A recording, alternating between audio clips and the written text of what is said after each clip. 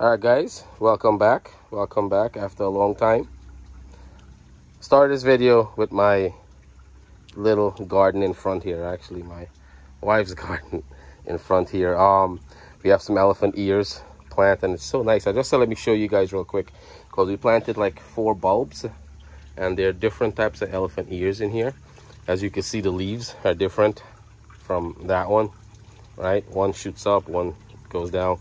Anyway, that's it for the little front here, but got a couple of updates here. And the reason why I'm doing my video so late is because the glare is horrendous in the daytime when the sun's out. Right now it's about 6 o'clock, and we get good footage of these guys here. Little glare with the door, but it's not bad.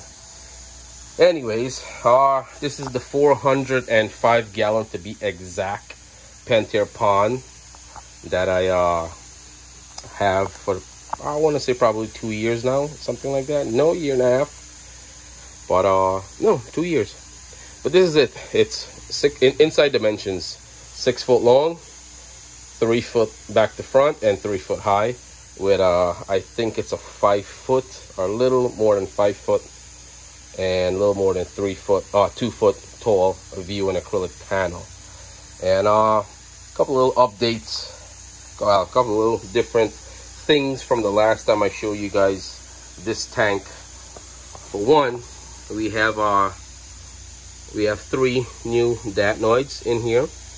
I think I showed you guys I had rescued these albino tinfoil barbs. And if you guys remember, let me get down there, sorry for the glare, guys. You guys remember my little itty bitty giant gourami that was in my 75 gallon tank upstairs? Currently that tank has the electric eel, my 3 foot electric eel, just under 3 foot. It's 35.5 inches. But this is all, well, this is not all I have in this tank. I have a couple of other fish in this tank, but they're always hiding. I have a giant giraffe nose catfish. That's the tail right there in the back. Oh, there we go, a little piece of it. All right, he's normally hiding underneath there.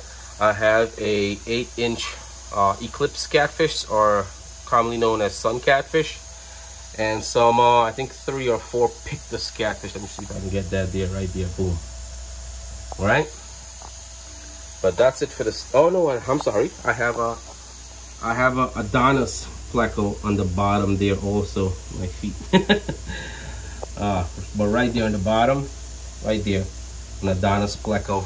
But I did a water change yesterday, and this is why the tank is looking so crystal clear. It's normally not this crystal clear, obviously, but this is basically the stock update. Ooh, you got in a fight with somebody.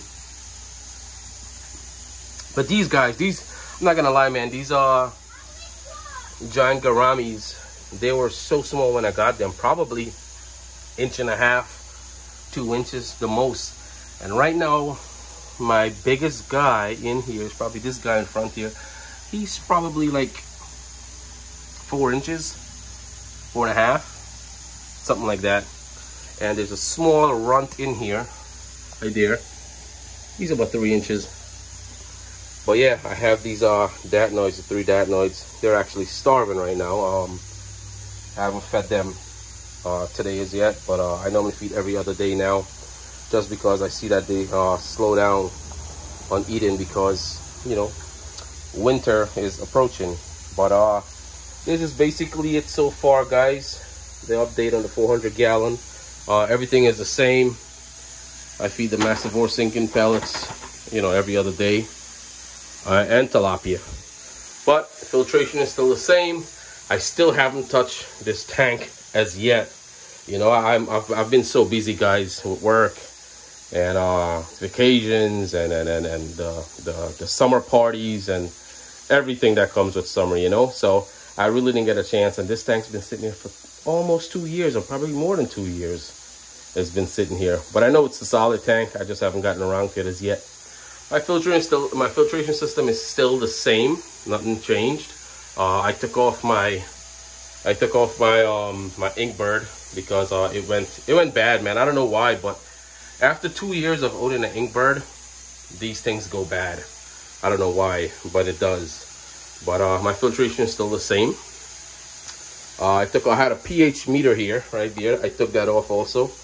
But I don't need that with the fish that I have right now. But everything is working perfectly fine, as it should, you know. And I actually brought to my wife's plant inside here just because it's getting cold at night and I don't want them to die out. So I want to see if this actually would stay here during winter time. Let's see how that goes. But I'm gonna toss some food in here, see if these guys eat. Pretty sure they're not gonna eat today just because they're not a fan of the Massivore sinking pellets, but I'm still gonna give them some because, you know, I try to give them a balanced diet of Massivore sinking pellets and tilapia, chopped up tilapia. Once in a while, I'll give them shrimp and some earthworms that I find lingering about the place. Whenever I do my water change, for some reason the earthworms, they come up. They don't like the water, so they come up, and me and my daughter normally grab them and toss them in here. But this is basically it, guys. Let me get on with this feeding. I highly doubt that they're gonna eat that much, so I'm not even gonna show you guys them eating anything right now. I want to show you guys the pond in the backyard and my little garden that's, you know, that's dying out because winter is approaching. But let me get on it, guys. I'll probably do like a nice tilapia feeding video one day for you guys so you can see them actually eat a lot of food. But for now, you know, hang tight, give me 2 seconds. I'm going to show you the back. All right, guys, this is the beginning of my little garden that we have back here. All right, there, like I said, the plants are they're dying out, but what can you do, you know? We're in New York here and winter is approaching. At night, like I said, it gets cold, so these plants are gonna die out. But we have some some eggplants and stuff, bunch of stuff, man. Sweet peppers, they're growing over there, you know. I think that's some beans, some type of beans. I don't know what they call it here, but we have a lot of stuff, guys. A lot of stuff all over the place. But let me get over here to my pond so I can show you guys. I have this guy here too, he's dying out. Got this 100-gallon tank. I gotta get to it. I don't know what I'm gonna do as yet, but it's been sitting out here for about a year now. Oh man, I got okra. Well, okra, but some people call them okra over here. I gotta get these seeds for next year or whatever. These plants are supposed to be looking nice, man. But let me show you what the rain, how it looks here with the rain, man. This is supposed to be nice and green, luscious like that, but look what the rain does. It makes the white, I don't know what it is, man. I don't know, it's just getting worse and worse every time it rains here in New York. It's horrible. But I have some more plants over here, guys. If you guys want more in-depth video on my plants, definitely let me know. This is my 130-gallon pond back out here, and I have a couple of koi I have in here. My little filtration system, and the water, it's full of algae. I didn't put a UV on this, but it works for the most part. Let me try to get some food here. I'll put this camera down for a second, try to get some food, and I'll see if they come up. Oh, there we go, some of them. Hold on, guys. Put that down for a second. I'm gonna grab some fish food. I'm gonna toss it in here, and then I'll come back and show you guys. What they do. They don't go crazy for food,